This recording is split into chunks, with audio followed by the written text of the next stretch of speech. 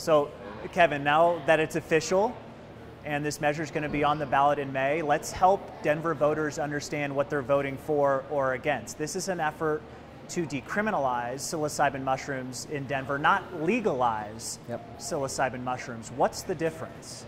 So the difference is a regulatory framework.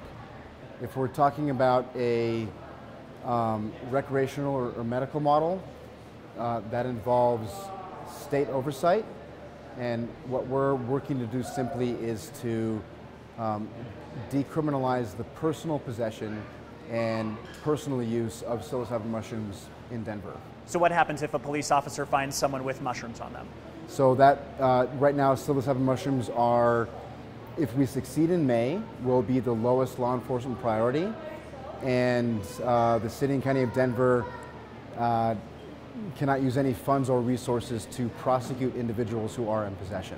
So people definitely have some preconceived notions about what mushrooms are and what they do. A lot of people think it's for hippies. Who's taking psilocybin? Who's using this stuff? You know, when we were collecting signatures, we ran across a lot of individuals who said that this is the only thing that works for their depression, the only thing that works for their cluster headaches. We had a few people who said that this is that psilocybin saved their marriage. And so these are everyday people in Denver, in Colorado, and across the country who are currently utilizing psilocybin as an alternative to treat some of their mental health and addiction issues. And there's science to point to the efficacy of psilocybin. That's correct. What kind of research do you point to most, or do you share the most in terms of what it's capable of? Yeah, so with our campaign, we're focusing on, there was an association study that showed that individuals who'd used psilocybin in the past are less likely to use opioids and less likely to develop an addiction from opioids. Additionally, psilocybin mushrooms have been proved to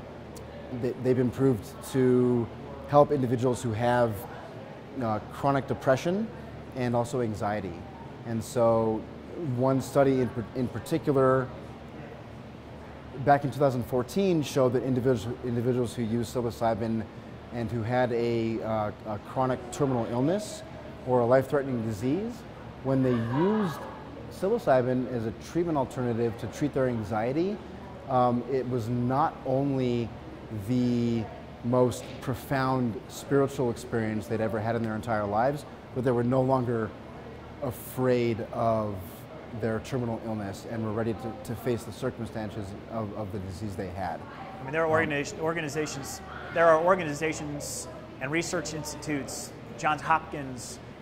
The FDA is looking at this in a different light these days. How are you going to start changing the culture and the stigma associated with this drug? Yeah, so a big responsibility with our campaign, now that we've made the ballot and Denver residents will vote on this in May, is that we have an opportunity to educate the people of Denver and spread truth through research.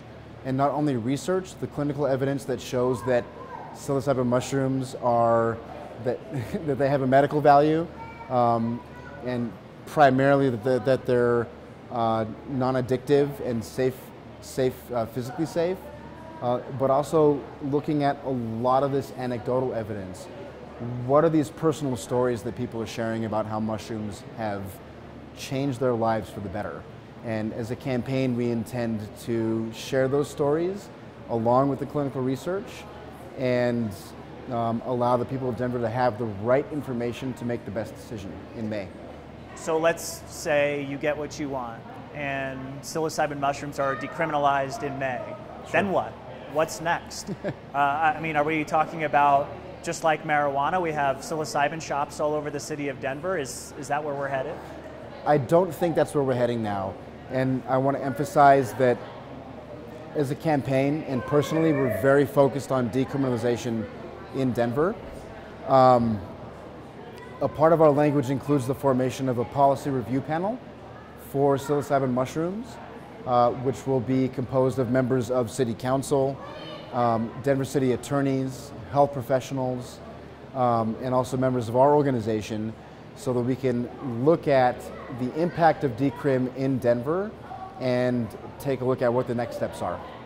So in speaking with experts in this field, they say, generally speaking, most people don't have any kind of major problems or concerning side effects, but say that there is significantly more psychological dangers associated with this compared to cannabis.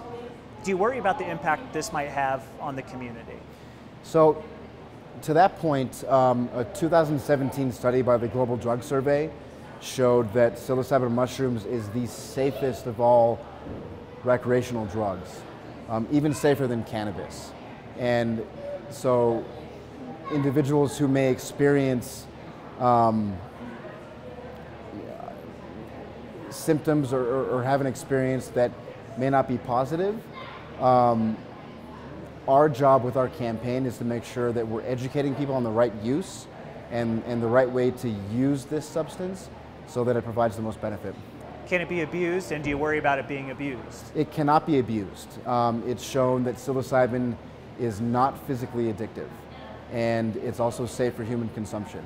And so in terms of the abuse, if we're looking at mental health, there are contraindications, and those contraindications, as they're indicated, are a very small percentage of the population, which is why it's important to establish a paradigm that encourages how to properly use these substances.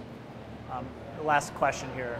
I reached out to the mayor's office today, and as you know, Mayor Hancock has said and is standing by, he does not plan to support this measure. Sure. And he said previously in an interview with 9 News that he worries about the image of Denver being one of a drug culture.